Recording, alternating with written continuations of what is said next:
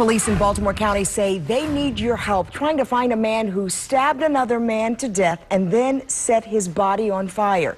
ABC 2 News' Christian Schaefer joins us now. He's here with that story tonight. Chris? Yeah, Kelly, police say they don't know where the suspect in this case is. The murder happened Saturday when police say that suspect entered the home of a woman he had previously been in a relationship with and found another man there.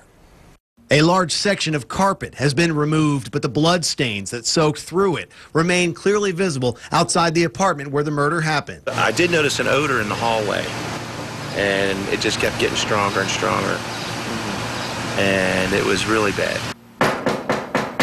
No one home tonight. Neighbors say the woman who lives in the apartment on Dunhaven Place in the Kearney area has 2 children, ages about 5 or 6. She had some nice kids.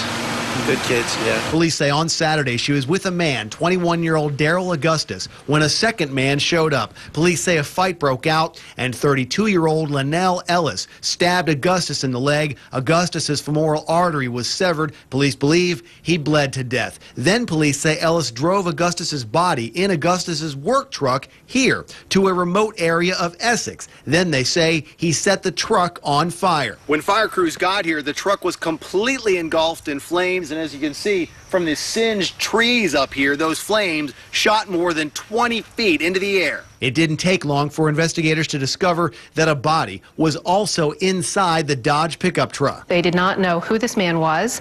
They did not know who the truck belonged to. They did not know how the vehicle came to be at that location, nor how it was on fire. But now the medical examiner has confirmed that the body inside the truck was that of Daryl Augustus, and a search warrant has been issued for Linnell Ellis on a charge of first-degree murder. It's 20 feet away from our apartment, and there's blood everywhere, and we never expected that.